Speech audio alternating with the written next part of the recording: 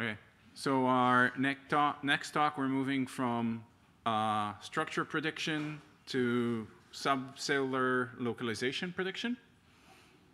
Yes? Hey. So first of all, thank you for sticking around. My name is Zichao Yan from University of Montreal. The subject I'm going to talk about today is about this fascinating mechanism of mRNA subcellular localization, about building machine learning tool to predict its localization outcome. To give you an overall idea, our localization mechanism is one of the most important yet underappreciated facets of the gene regulatory landscape, which helps the regulation of gene expression and cellular organization of the proteins via transporting the RNA transcript to where their function or structure or translate proteins are needed. Maybe the best to ask ourselves why we should pay attention to this mechanism before we go anywhere deeper. For one thing, it's known that the localization of mRNAs accounts in part for the major symmetry observed in the protein distribution, since localizing the mRNA is far more efficient energy preserve option than transporting its multiple protein copies. And it's also known that it can prevent dangerous translation and sites where its function will be best served, and it could also be better understood from its negative effects we did possibly go around, such as Alzheimer's disease due to the excessive localization of ATI4 protein coding genes to the nucleus fraction of cells. Once, so as shown in this picture on the left, once mRNA is transcribed in the nucleus, may be exported to the cytoplasm, is not retained by the nucleus, may be further transported to the cytosolic section in the cell, such as to the periphery of certain organelles, such as mitochondria or Golgi, or even excreted beyond the boundary of the cell. A found interchange in the protobore can be used to describe RNA subcellular trafficking for the stochastic and dynamic interaction between the trans-regulatory factor, the diverse population of RNA binding proteins, and the cis acting elements, zip code element sequences that usually ranges between 20 and 200 nucleotides. And it's been a well-known fact that the RNA secondary structure have a certain impact on the RNA protein interactions. Therefore, this effect should be also taken into account in the context of localized RNAs. And usually people assume that the zip code element usually reside in the 3' UTR fractions of the RNA transcript, but there could be also be abundant RNA RBP binding site and zip code elements in the protein coding part of the transcript. So, okay, how exactly are RNAs localized? This remains an active field of study, but there are 3 well-characterized pathways. The first one involves interaction between the RNAs and the motor proteins that would maneuver them in the subcellular space, such as along the cytoskeleton, and another localization pathway through diffusion, which is similar in that usually less motor proteins are involved, and except for the RBP proteins that need to capture the RNAs where they're distributed to their vicinity. And also another pathway is to protect mRNAs from being degraded as such where they may have a chance of being translated. So our objective in the study is to predict the RNA localization solely based on the RNA sequences and its inferred secondary structure. This will be achieved using a new deep learning approach related to the ones previously introduced in the study, such as predicting RNA protein interactions, inferring dairy functions, and protein localizations. And we're not only cared about fitting the data set as much as possible, but we're also interested in the inference state, and for that way, propose to recover the RBP binding signal from the sequence and to identify that the zip code element in the sequences. The 2 data sets we use in the study are both sequencing-based. The first one we call calcifrac is a fractionation-based measure that combines biomedical fractionation with high-throughput RNA sequencing to map the transcriptome to a number of subcellular compartments that are the nucleus, that are the cytosolic insoluble, such as Golgi and mitochondria, and the membrane and the nucleus. Then followed by the RNA sequencing, we can obtain the enrichment value of the RNA transcriptome maps to those first-time refractions.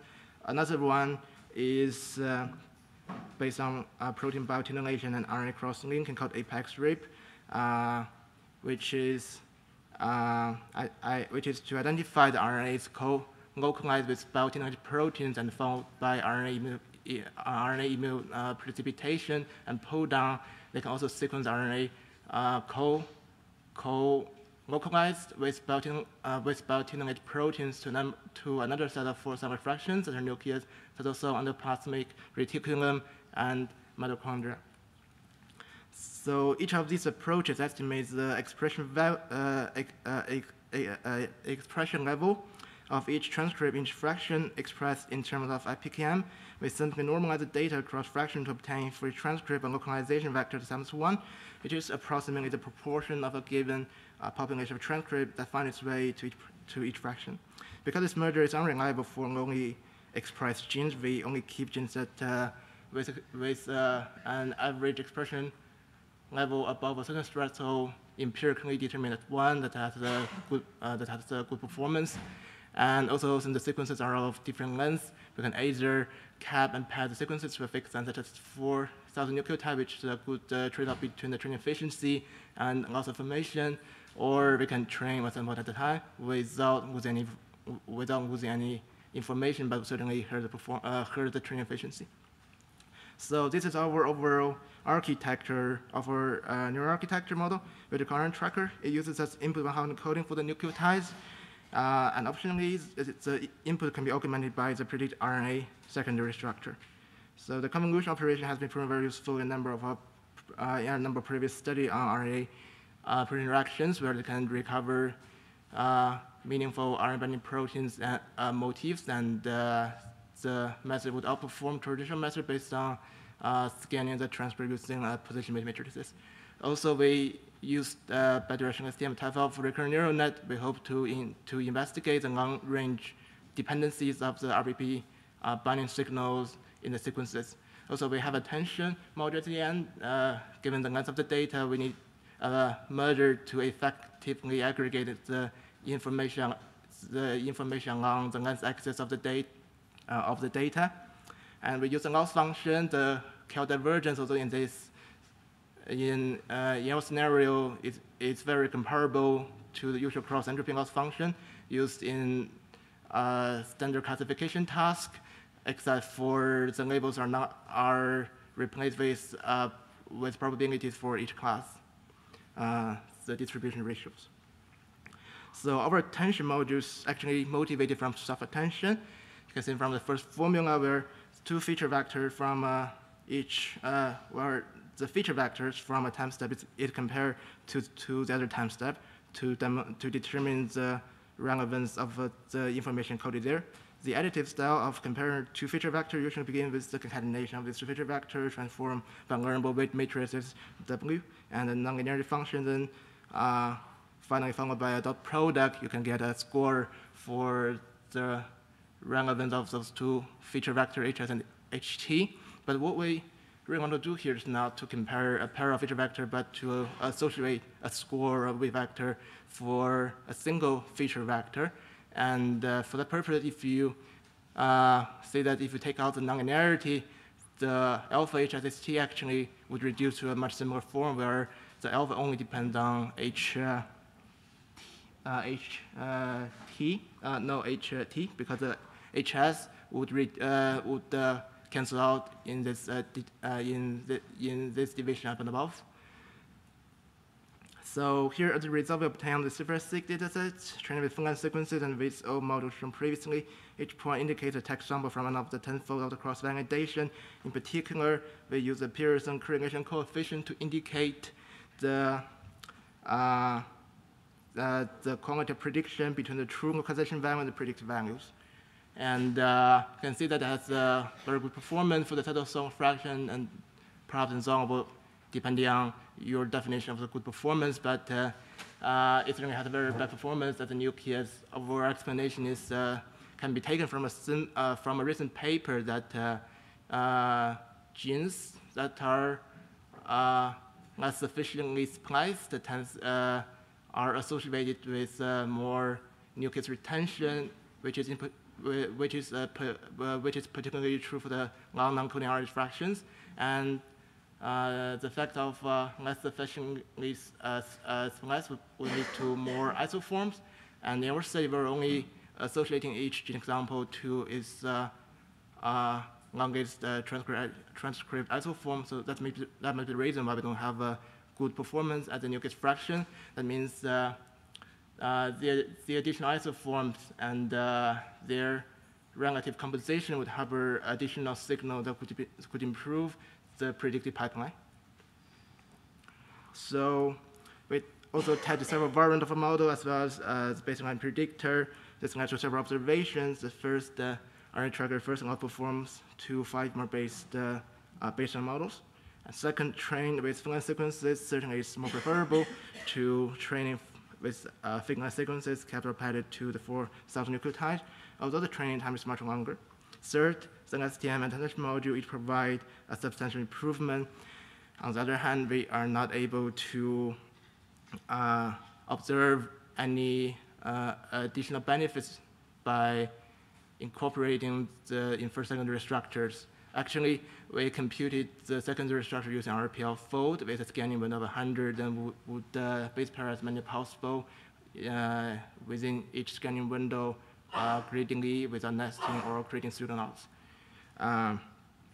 Okay. So in the previous scatter plots, the performance shown in regression style, but here we would like to compare the performance from a classification perspective, simply by converting the ground truth localization values to labels by associating each example to a single subscript fraction with the highest localization value.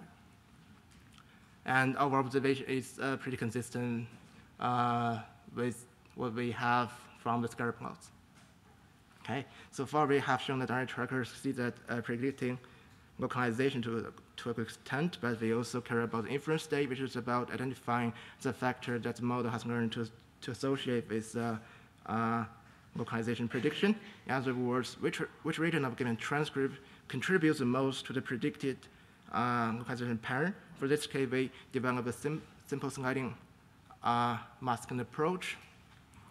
We record this Q divergence for, so we will slide this window along the 3' UTR fraction of the transcript, and for each mask window position, we would compute a new prediction, and the Q divergence is computed between the original prediction and the new prediction where the mask window is applied.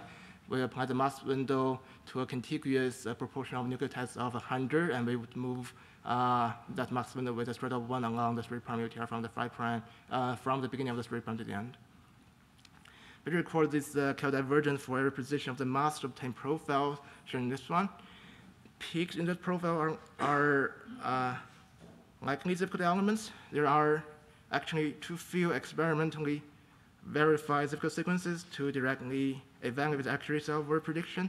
However, we can obtain indirect validation by considering the fact that the most zip code elements are likely to be under selection, and thus we use the final p-score downloaded from the user student browser, and we average those final p-score within each mask window. And you can see that when the final p-score is well in line with the KL score, that has a strong implication for the nature of the peaks that might be zip code, the zip code elements.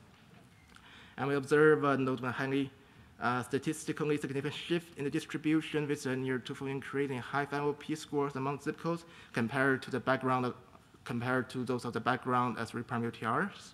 And this suggests that the regions predicted as zip codes by RNA tracker are often under stronger selective pressure than their surroundings that are more likely to be functional to be the zip codes. Okay. So obviously there are certainly more that could be done. For one thing, more accurate secondary structures needed to decode long-range base pairing as well as the local information, and actually some bringing to has been identified in this conference that can accommodate the very long nucleotide sequences nature of the mRNA transcripts, and even if it's with accurate estimation of the secondary structure to fully exploit their graphical properties, one would to more effectively learn their representation, perhaps using graph neural networks.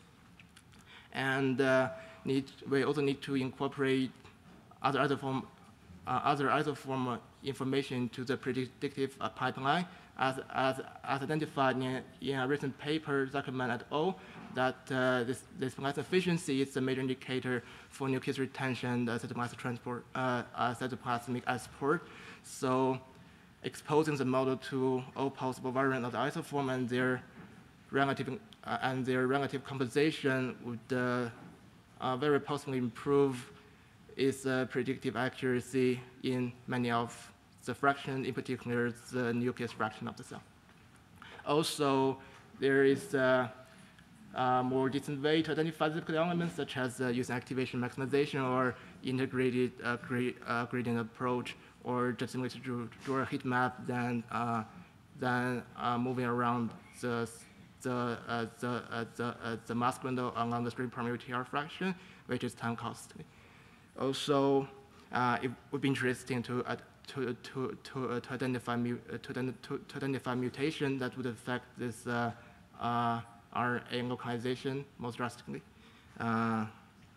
So yeah, I'd like to thank my supervisor, Mr. Blanchett, and my colleague, Fezzi. I also like to thank Dr. Lequier and his students, Louis Benoit Bouvret, also Dr. Bangladesh and his two students, Roman Carlos, also the founders from the Quebec. Okay, so that's all.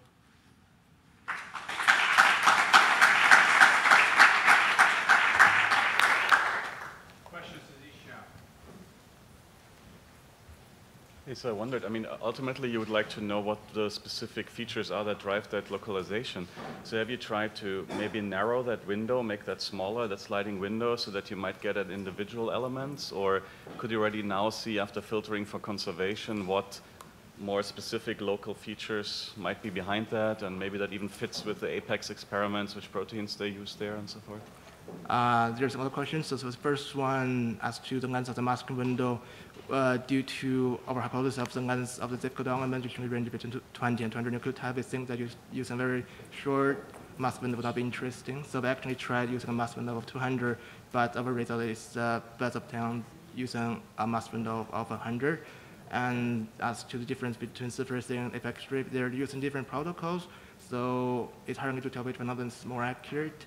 Although they're using exactly the same sequence, the longest isoform transcript. As to the feature, we had visualized some of the motifs learned by the first convolution filter, but I didn't have in the slides, in the paper.